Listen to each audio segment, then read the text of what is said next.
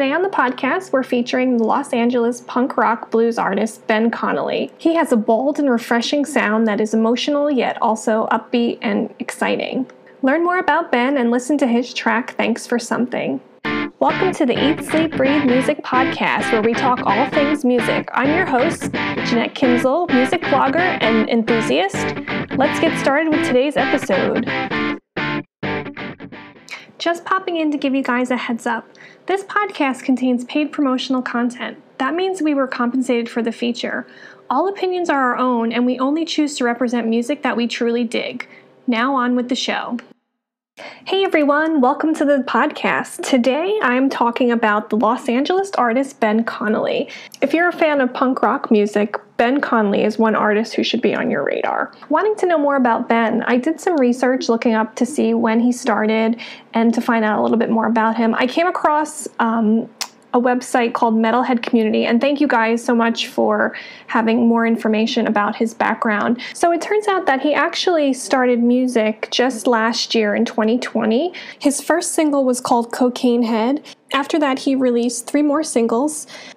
They included Me and That Devil, a demo from 2020, Thanks for Something, another demo from 2020, and then this year he released Thanks for Something again, and that's the track that I first heard, which I really enjoyed. Music is always so much better when there's that heart and emotion in it, and Ben definitely has done this with his music. I think it's something that has been with him for a while. According to his bio, he said that, music is the sound of emotions, and he basically uses music to channel his life experiences into song, experiences he's had and struggles throughout his life. He's struggled with mental health, and he had heartbreak. Also, he had struggles with drug addiction. He also had struggles with self-realization and who he was. But he took all this negative energy and he turned it into something positive through music. And this is a great thing because, you have negative struggles, you have negativity in your life, and, if you can channel it into something positive, then it's great. And he also has a really awesome sense of humor. He's very tongue-in-cheek and witty, and his music is exemplary of that as well. The outlet of music is also great just for having growth and learning from your experiences, and it kind of puts things into perspective to make you feel like even though things can be really crappy, there's always something to smile about, and there's always something to be thankful for. And I think Ben definitely conveys this a lot in his music, and it's really cool when artists put their personal struggles into music. I think it makes it a lot more authentic, and this song, it is authentic, and it has a very real sound to it. So what you can expect from Ben is something raw and, very skin on bone. And that's what we get in this new song, Thanks for Something. This song was another one of those personal struggles. It was actually written after a breakup. It's a sarcastic flip on the saying, thanks for nothing.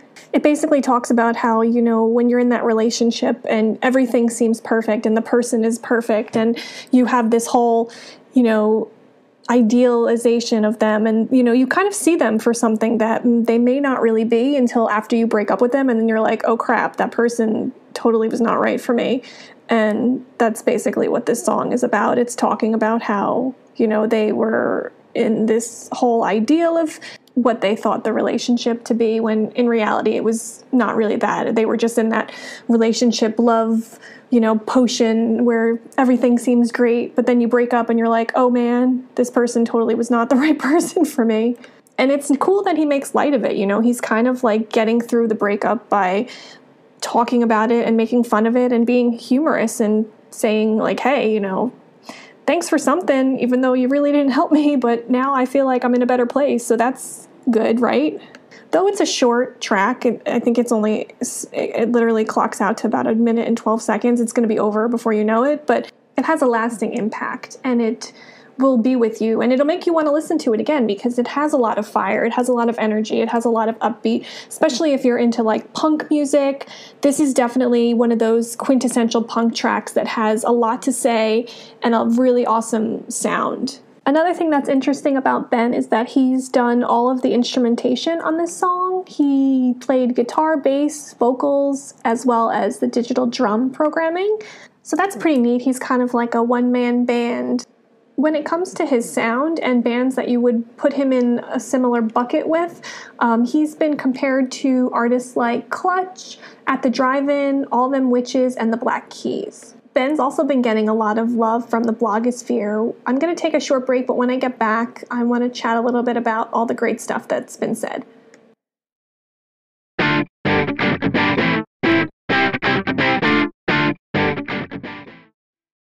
Hey guys, I am back, and now I want to chat a little bit about the perception of Ben on the blogosphere. He's been getting a lot of really great rave reviews, not only for his song, but also the music video that accompanies it. And I want to mention this just before I forget it, because he does have a really cool video, and the video is him in the shower, and he's literally washing off, I would assume it's metaphorical for him washing away his relationship.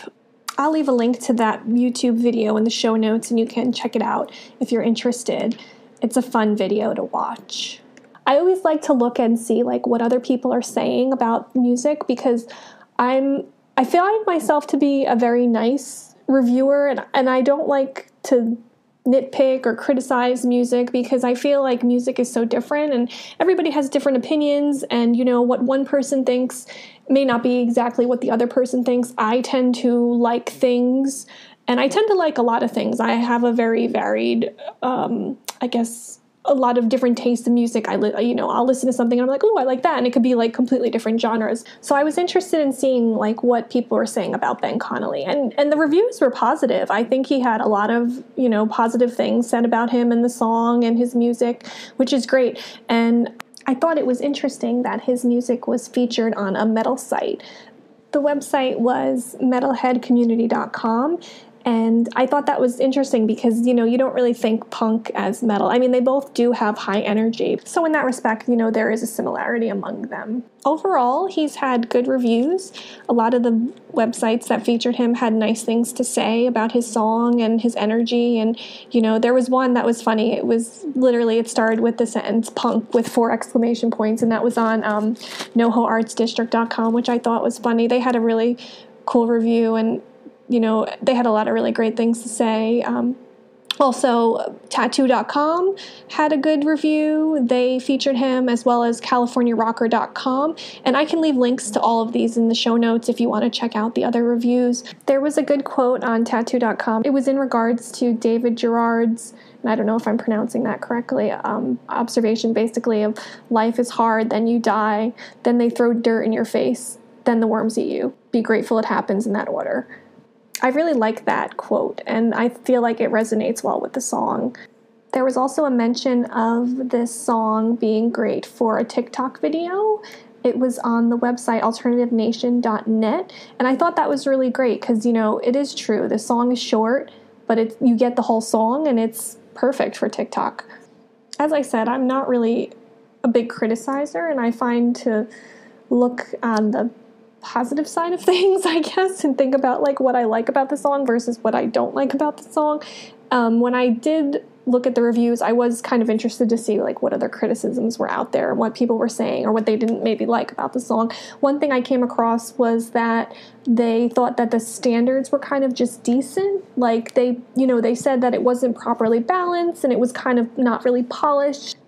I wonder if that was something he was going for with this song, because it is punk rock and it's raw, and sometimes a lot of punk rock is distorted and doesn't sound like polished music.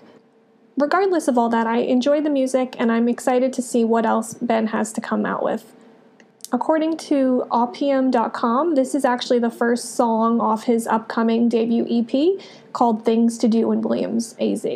So enough chatting about the track. How about I play it for you, and then you can let me know what you think. Just want to give you a heads up that there are a lot of F-bombs dropped in this song, so if you're sensitive to explicit lyrics, you may want to fast forward the podcast about 1 minute and 12 seconds. Without further ado, here is Thanks for Something.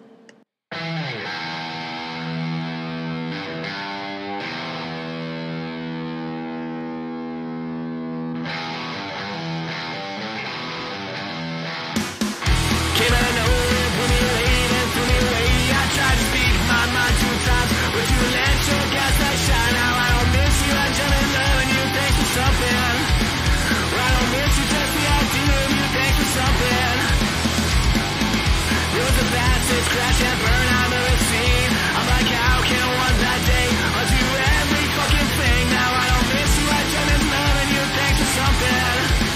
I don't miss you, just the idea of you thanks for something. Came out of nowhere, blew me away, then threw me away. I tried my best to feel the pain, cause that's the only way to change. Now I don't miss you, I'll keep saying it till it comes true. I don't miss you, just the idea of you. Get the fuck out of my head, get the fuck over yourself. Get the fuck out of my head, get the fuck over yourself. I don't miss you, I know I'm better off facing it. I hope you enjoyed learning about Ben Conley and listening to his music. If you have any comments, you can leave an audio message in the link below. For more on Ben Conley, you can check out his website, benconleymusic.com. You can also follow him on Facebook at Ben Conley Music, Twitter at benconley_music, and Instagram at ben.conley.music. I'll also leave links to these in the show notes. Hope you enjoyed today's podcast. Look forward to seeing you in the next episode. Thanks so much for listening to the Eat, Sleep, Breathe Music podcast. To find new music and learn more about what we do, you can check out our website at www.eatsleepbreathemusic.com.